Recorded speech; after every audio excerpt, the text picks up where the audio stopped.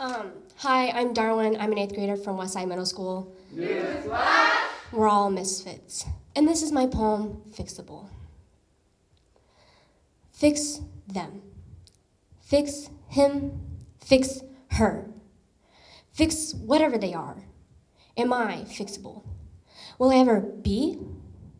Those thoughts trace around my brain like a hacker trying to catch a code to start the virus in me. Wiring my brain, every word you say, more and more my thoughts become scrambled with the virus of am I fixable? You build me up like a machine, first try, so proud of me, only for me to break down and spill my tears everywhere. I would beg you to stay. I cut my hair and changed my name, hoping I wouldn't be labeled as your mistake, because I wasn't fixable, and I would never be to you. Instead of a machine, I was a genetic mistake. My DNA is tangled with yours. When will you learn I can't fix myself without your help? Yet drink after every single drink, you sat there and watched me. I feel haunted by some sort of ghost of you. Your looks judge me like your words. You never cared to ask me if I was okay. No, I wasn't. And you knew that, didn't you? Bed after bed, room after room, night and day, medicine was the food I ate. They believed it would fix me. I believed they could fix me. But who am I to believe a boy like me could be fixed?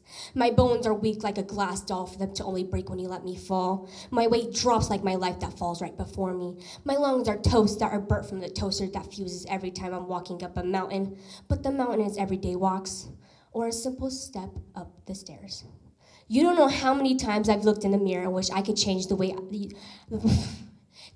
I look because of the way your words haunt me. If perfect was a thing, my label would be the perfect mistake. I can't cut my body out with scissors. I've looked in that mirror, wish I was prettier. Broke down and spilled my stream of salty tears. I've cut my body wishing I would become skinnier. I know how it feels to look in the mirror and see yourself disappear. You have all of you, most of you, some of you, and now none of you.